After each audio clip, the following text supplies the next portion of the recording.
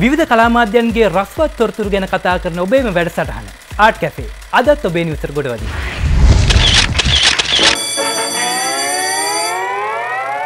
උදේකාන්ත වර්ණසූරියගේ අලුත්ම සිනමා නිර්මාණය බහුභූතයෝ 2 ගින්දරි මෙහි දර්ශන තලය.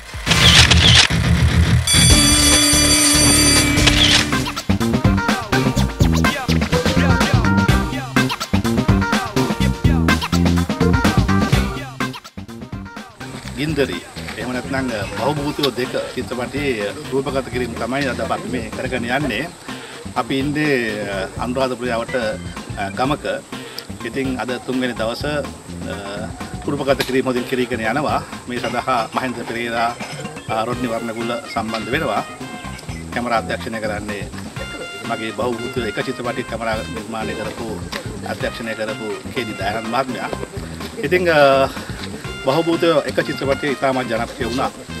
ඊට අවුරුදු 10කට පමණ පෙර තමයි චිත්‍රපටය නිර්මාණය කළේ. ඉතින් මේ චිත්‍රපටයේ තිබිච්ච ජනප්‍රියතාවයත් එක්ක මට හිතුණා බහුභූතයෝ 2 චිත්‍රපටයක් නිර්මාණය කරන්න.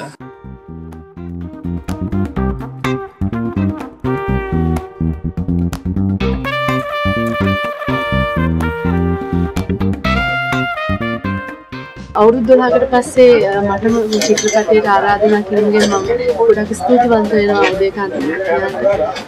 ඇත්තටම මේ චිත්‍රපටය ළමා එක්කෙනෙක් සීමා වෙන්නේ නැහැ. ළමයි වැඩිහිටි සියලුම දෙනාට එකසේ නරඹන්න පුළුවන් එකසේ විනෝද වෙන්න පුළුවන් චිත්‍රපටයක්.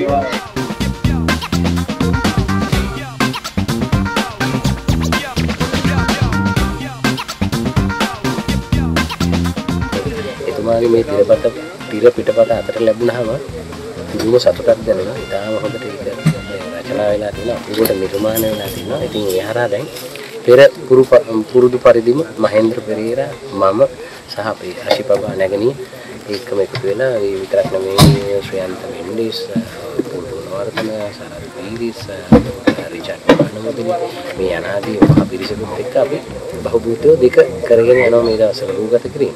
ඉතින් මම හිතනවා බහුභූතයෝ 1ට පුදුම ඇල්මක් තිබුණා මේ අපේ පවුල් පිටින් අපේ රසිකයන්ගේ විශේෂයෙන් දරුදරියන්ගේ.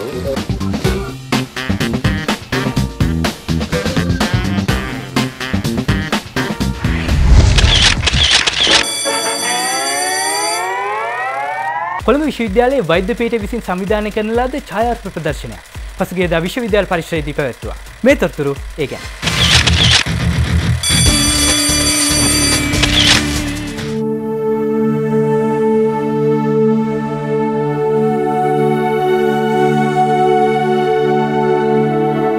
කොළඹ වෛද්‍ය පීඨයේ වනජීවි සහ ඡායාරූප කලා සංසදයේ මෙවරත් තෙවන ඇස ඡායාරූප කලා ප්‍රදර්ශනය උත්කර්ෂවත් අන්දමින් අපිට පවත්වන්න හැකියාව ලැබුණා. එහිදී පරම ඡායාරූප තරංගාවලියක් අපි සංවිධානය කරනු ලැබුවා. එහිදී තෝරාගත් ඡායාරූප වලින් හොඳම 40 මෙහිදී ප්‍රදර්ශනය කරනු ලබනවා.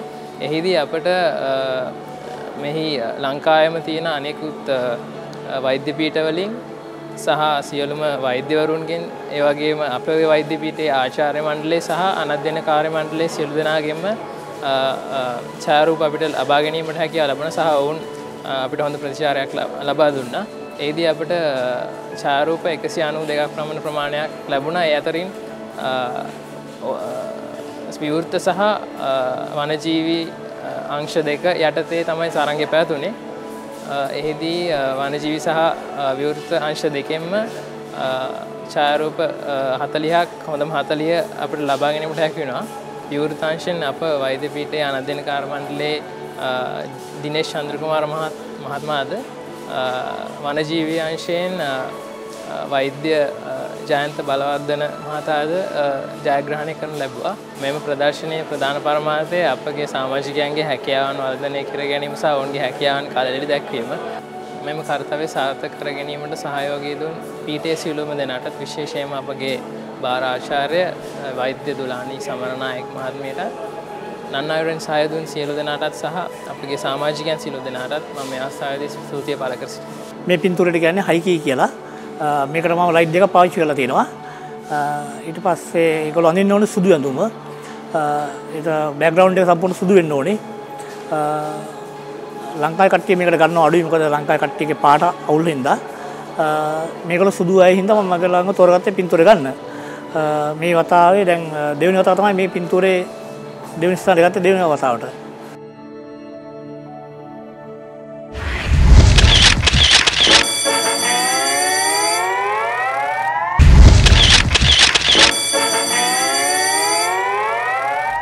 ලාංකීය සිනමාවේ උත්කර්ෂවත් මංගල්‍යය හිරු ගෝල්ඩන් ෆිල්ම් අවෝඩ්ස් 2014 මේ වෙනකොට සියල්ල සූදානම් වෙමින් පවතිනවා. Hiru Golden Film Awards.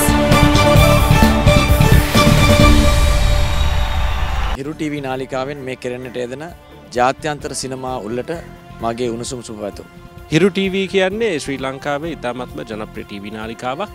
ඉතින් ශ්‍රී ලාංකිකයෙක් හැටියට මම හිරු TV මගින් කරන හිරු ගෝල්ඩන් ෆිල්ම් අවෝඩ්ස් මේ සම්මාන උළෙලට හදවතින්ම සුබ පතනවා. සිනමා උළෙලට සමගාමීව සෑම ඉරිදාවකම සවස් 3:30ට රෝඩ් ටු ෆෙස්ටිවල් නමින් වැඩසටහනක්ද විකාශය වෙනවා.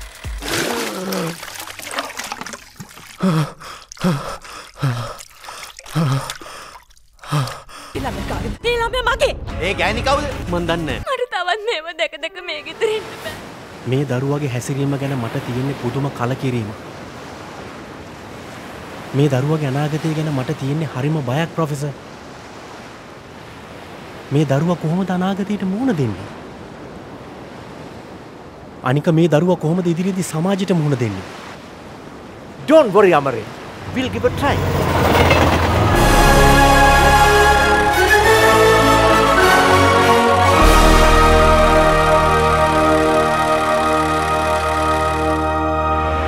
චිත්‍රපටයේ කතා කරන තේමාව සහ ඒ වටා ගොනු වෙච්ච චරිත ටික ඒවා මේ පොළොවෙන් එහෙම නැත්නම් මුල් ඉදිරුණු චරිතම වෙන්නෙත් නැහැ. ඒවා නිතරම අපිට සමාජයේ මගතොට හම්බෙන චරිත. හැබැයි ඒවා විග්‍රහ කරන විදිය වෙනස්. ප්‍රසන්න ජයකොඩි කියන සිනමාකරුවා. ඔහුගේ අවසාන බලාපොරොත්තුව ජීවිතයේ තිබිච්ච එකම බලාපොරොත්තුව මේ සිනමාව වෙනුවෙන් එක චිත්‍රපටයක් අධ්‍යක්ෂණය කිරීම. ඔහු ඒක කරලා චිත්‍රපටිය තිරගත වුණා. හිරු ටීම් එකටම මම ස්තුතිවන්ත වෙනවා සමස්ත කලාකරුවෝ වෙනුවෙන්ම. අනිවාර්යයෙන්ම කලාකාරණයක් විදියට කලාකරුවෝ විදියට අනිවාර්යෙන් අපේ නිර්මාණ අගයන්න.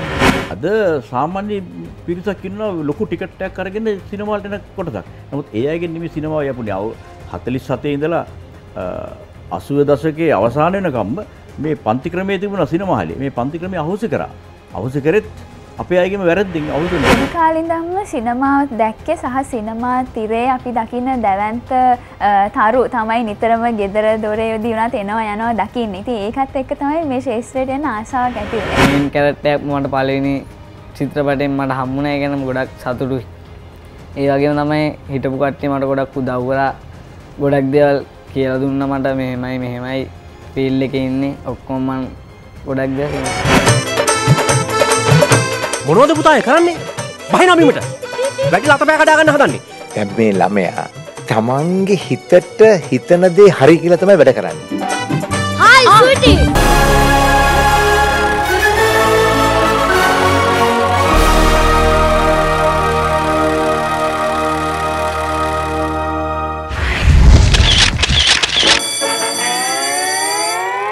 බුදුදහමයි දේශපාලනයයි අතර තියෙන්නේ සමීප සම්බන්ධතාවයක්.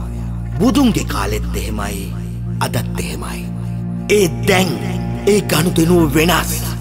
බුදුදහමෙන් දේශපාලනය යපුණට බුදුදහමට බෑ අතකොළුවක් වෙන්න. බුදුදහමට දේශපාලනයක් නෑ. දේවින්ද කෝන්ගහගේ කුළුඳු සිනමා නිර්මාණය භවතරණ. එහි මාධ්‍ය දර්ශනය පසුගියදා තරංගල සිනමා ශාලාවේදී පැවැත්වුවා. මේ තොරතුරු ඒ ගැන.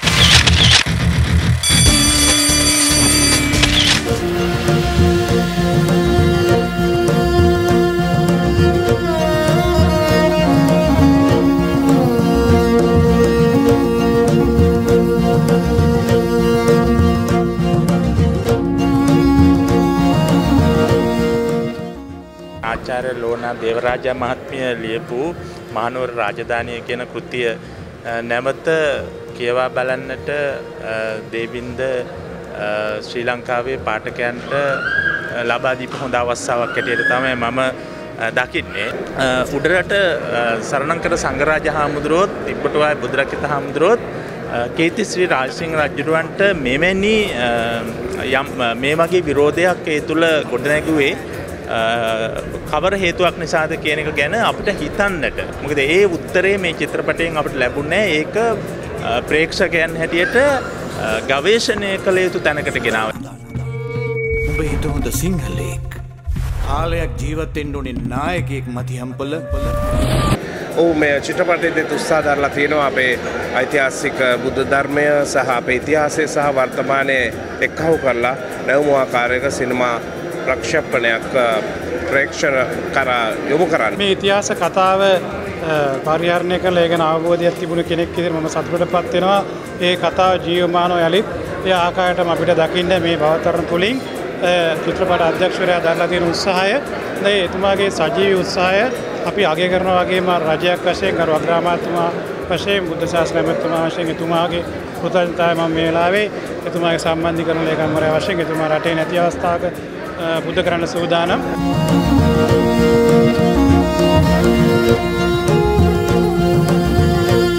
ඇත්තටම මට මගේ ජීවිත කාලේ මම ප්‍රාර්ථනා කරපු මම බොහොම ආසාවෙන් හිටිය චරිතයක් තමයි මේ හාමුදුරු කෙනෙක්ගේ චරිතයක් කරන කමානකදී මට දේවෙන්ද්‍ර කෝන්ගාගේ මහත්මයාගේ භවතරණ චිත්‍රපටයේ ඒ ආසාව ඉෂ්ට කරගන්න ලැබුණා. මගේ මේ චිත්‍රපටයේ චරිත දෙකක් මම නිරූපණය කරනවා. චිත්‍රපටය බලන්න අපේ රංගනය ගැන අදහස් දෙන්න ප්‍රේක්ෂකයන් හැමෝටම බාර කරනවා. බොහොම ස්තුතියි. අද දවසේ ඒක දකිනකොට මම ඇත්තටම මේ විස්මයටපත් වුණා. ඒ තරම් වෙනස්ම විදිහේ මහා වටිනා දැවැන්ත කෘතියක් හැටියට මම මේ චිත්‍රපටය දකින්නේ. චිත්‍රපටය අපේ කාගෙත් බොහෝමන් ලැබිය යුතු චිත්‍රපටයක් ලෙස මම හිතනවා.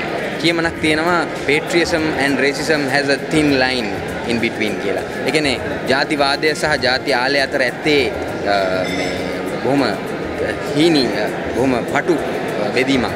ඒක තේරුම් ගන්න මහ ජනතාවට ඉඩහසර හදා දෙන්න, එහෙම නැත්නම් ඒ පිළිබඳව අවබෝධයක් ලබා දෙන්න අතීතයේ තෙසේම වර්තමානයේ තෙසේම අනාගතයේ තෙසේම අපි ආයුතු මඟ මොකක්ද කියලා කියන කෘතියක් තමයි භවතරණය කියලා කියන්නේ.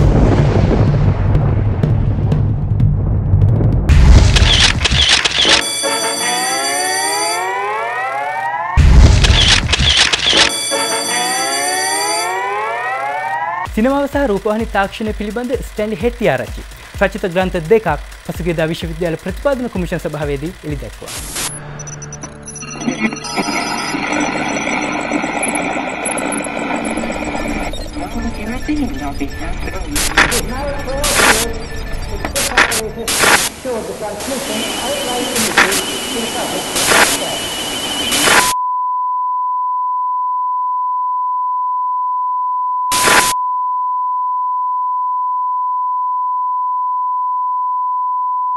අපගේ විකාශන සේවාව ඔබ දැන් සම්බන්ධ කරනවා සංස්කරණයේ ශික්ෂාපද සහ ඩිජිටල් ටෙලිවිෂන් සම්ප්‍රාප්තිය ගන්ත්‍රද්‍රව්‍ය එළිදැක්කේ මුලරට.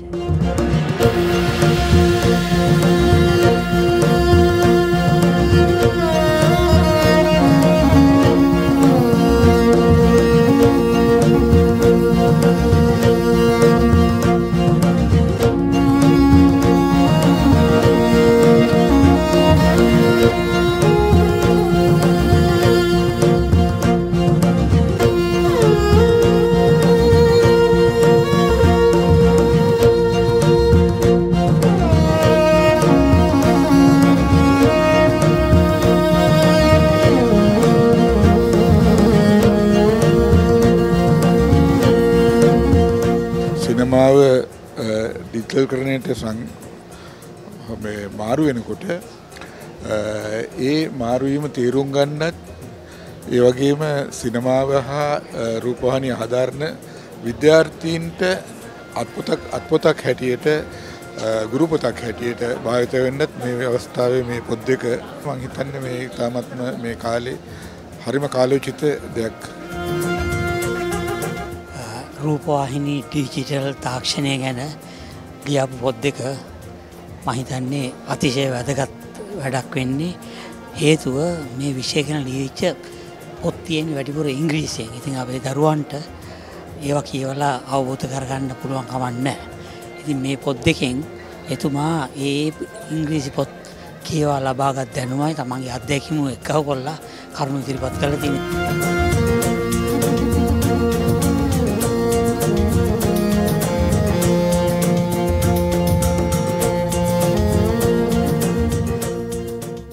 ස්ටැන්ලි හෙට්ටිආරච්චි කියන්නේ ගුරුවරයෙක් විතරක් නෙවෙයි මට. මොකද ඔහු සහෝදරයෙක් වෙනවා. ස්ටැන්ලි වගේ කෙනෙක්ව හැමෝටම ආශ්‍රය කරන ඉඩකඩ ලැබෙන්නේ නැහැ. නමුත් ලංකාවේ මාධ්‍ය සිසුන්ට සිසුවියන්ට ස්ටැන්ලිගේ පොතක් කියවීමෙන් මම හිතනවා ඔහුව ආශ්‍රය කරන්න ඉඩකඩ ලැබෙනවා. ඒ වගේම සරල බසින් මාධ්‍ය අද තියෙන නූතන තාක්ෂණයේ වෙනස හෙට සිද්ධ වෙන වෙනස වටහා ගන්නට ඉඩකඩ ලැබෙනවා. ඒ නිසා ස්ටැන්ලිගේ පොතක් නොකියවපු කෙනෙක් ඉන්නවා නම් මාධ්‍යයේ ඔහු සම්පූර්ණ වෙච්ච ශිෂ්‍යයෙක් වෙන්න බෑ. ස්ටැන්ලි මගේ පළමුවෙනි ටෙලිනාට්‍ය ඒකාංගික ටෙලිනාට්‍යයේ සංස්කරණ ශිල්පියා ඒ වගේම යශෝරාවේ ටෙලිනාට්‍යයේ සංස්කරණ ශිල්පියෙක් විදිහට උ කරපු පොත සංස්කරණය පිළිබඳව ඒක රූපවාහිනී තාක්ෂණය පිළිබඳව පොත් කීපයක් පළ කරලා දෙන මේ අවසාන වශයෙන් ඩිජිටල් තාක්ෂණය පිළිබඳව ඔහු කරන මේ එළිදැක්වූ මේ පොත මම හිතන්නේ අනාගතයේදී අපේ මාධ්‍ය රූපවාහිනී මාධ්‍ය චිත්‍රපටි මාධ්‍ය ඩිජිටල් කරණය වෙනකොට ඒකට අවශ්‍ය මූලික අවශ්‍යතාවයක් සම්පූර්ණ කරනවා.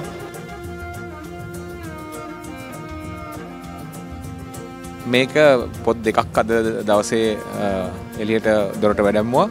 ඒකෙන් පළවෙනි පොත තමයි සංස්කරණයේ ශික්ෂාපද කියන පොත. සංස්කරණයේ ශික්ෂාපද පොතේ මූලික වශයෙන්ම අඩංගු වෙන්නේ දැනට සංස්කරණය සඳහා භාවිතා වන ක්‍රමවේදයන් සහ අලුතෙන් සංස්කරණයට පැමිණ තිබෙන ක්‍රමවේදයන්. ඊට අමතරව මේ පොතේ තවත් විශේෂත්වයක් තියෙනවා. ඒක තමයි ප්‍රවෘත්ති සංස්කරණය කරන්නේ කොහොමද? ප්‍රවෘත්ති වර්ග හඳුනාගන්නේ කොහොමද? ඒකට භාවිතා කළ යුතු සංස්කරණ ක්‍රමවේදයන් මොනවද කියන එක විස්තර කරලා තියෙනවා. ඒත් එක්කම ගත්තාම වෙළඳ වැඩසටහන සඳහා වෙළඳ වැඩසටහනක හඳුනා ගැනීමත් එතනින් පසුව එම වෙළඳ වැඩසටහනක් සංස්කරණය කරන්නේ කොහොමද කියන එකත් මේකේ අන්තර්ගත වෙනවා. ඒ පැත්තෙන් බැලුවාම මම හුඟක් පැති ශේෂ්ත්‍ර මේ හරහා ප්‍රේක්ෂකයාට කතා කරන්න උත්සාහ කරලා තියෙනවා. දෙවනි පොත අපි කතා කරන්නේ ඩිජිටල් ටෙලිවිෂන් සම්ප්‍රාප්තිය ගැන. ඒකෙදි මූලික වශයෙන් දැනට තියෙන පැල් සිස්ටම් එක ගැන අපි කතා කරනවා. ඒ පැල් සිස්ටම් එකෙන් පස්සේ කොහොමද HD TV වලට එන්නේ? HD TV වල භාවිතය කොහොමද කියලා කතා කරනවා. HD TV වලින් පස්සේ එතනින් එහාට ගියපු 3D ටෙලිවිෂන් විකාශන ක්‍රම සහ ඒකේ සබ්ටයිටල් කරන විදිය 2D එකක් 3D වලට පරිවර්තනය කරන විදිය ආදී කරුණු ගැන අපි ඒකේ සාකච්ඡා කරන්න බලාපොරොත්තු වෙනවා. හැබැයි ඒක එක දෙයක් කියන්න ඕනේ. මේ පොත ගැන යම්කිසි අධ්‍යයනයක් කිරීම සඳහා යම්කිසි තාක්ෂණ දැනුමක් තිබිය යුතු වෙනවා. සංස්කරණය ශික්ෂාපද කියන ග්‍රන්ථය සියලුම අධ්‍යක්ෂකවරු කිවිය යුතු වෙනවා. මොකද හේතුව අපි දන්නවා සංස්කරණය කරන්න ගියාම තියෙන ලොකුම ප්‍රශ්නේ තමයි අපිට ඕන කරන දේවල් අධ්‍යක්ෂකවරුන් රූගත කළා රැගෙන ඇවිල්ලා නැහැ. ඒතකොට එහෙම රැගෙන ඇවිල්ලා නැත්නම් අපි කොහොමද සංස්කරණය කරන්නේ? මොකද හොඳ රූප රාමුවක් නැත්නම් හොඳ මේ ෂොට් එකක් නැත්නම් අපිට සංස්කරණය කරන්න විදිහක් නැහැ. ඒක නිසා කරුණාකරලා අධ්‍යක්ෂකවරු මේ පොත කියවන්න, මේ මූලික හරයන් අවබෝධ කරගන්න, හොඳ දේවල් ගෙනල්ලා දෙන්න කෝකියෙක් වගේ වන සංස්කාරකවරයාට. එතකොට එයා හොඳ කෑමක් හොඳ නිර්මාණයක් ගොඩනගලා දෙයි ඔබට මේ දැනුම ලබා ගන්නයින් පස්සේ. ඒ වගේම කැමරා ශිල්පීන් නළු නිලියන් ඒක කියවුවොත් තමන්ගේ කර්තව්‍යයන් කරගෙන යන්න පහසුවක් වෙයි කියලා මම හිතනවා. එහෙනම් ලබන සතියේත් මේ වගේම රසවත් කලාතුරතුරු රසක් එක්ක ආර්ට් කැෆේ එකේදී හමු වෙමු. සුබ සතියක්.